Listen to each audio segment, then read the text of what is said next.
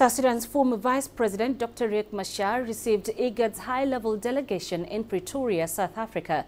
According to IGAD, the visit was a consultation session with the opposition leader on his position on the upcoming revitalization of the peace process.